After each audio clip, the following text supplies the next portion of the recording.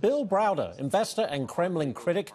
Last time he was on this show, he said Mr. Putin was trying to kill him. Take a listen.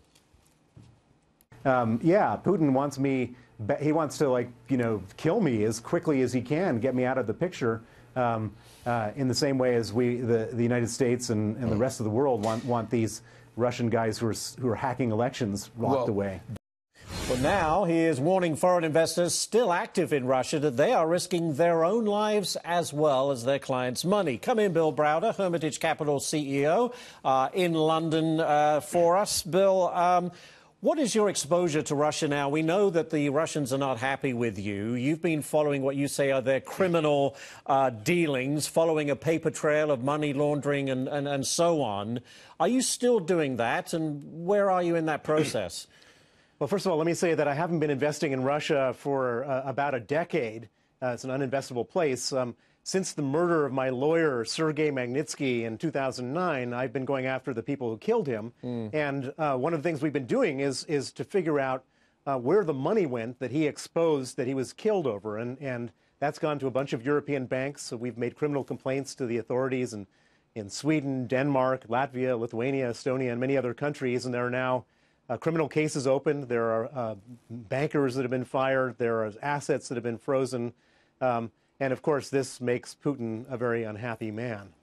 I was reading with interest, you were detained in Madrid last year. You kind of got thrown into the back of a car. You didn't really know where you were going, a horrible situation. Of course, you would fear the worst. You were released from that. But do you spend your life looking over your shoulder? We know the Russians behind a Novichok attack in Salisbury in the UK against a former Russian citizen. I mean, that's got to be in the back of your mind. Yeah, of course.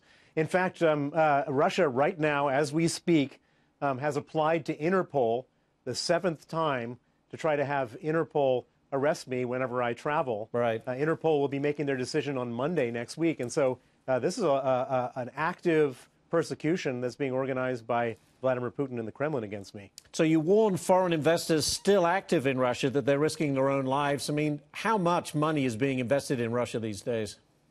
Well, not a lot. The amount of foreign direct investment has dropped by about 95%.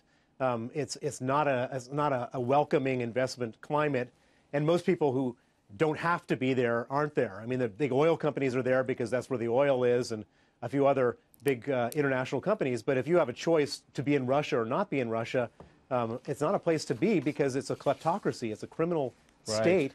And everything that you have could be stolen at any point. And if you try to fight for your assets, you could end up being killed.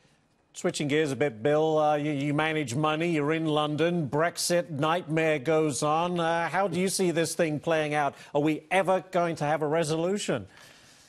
Well, I was wrong about my prediction about Brexit happening in the first place. I was surprised that it did happen.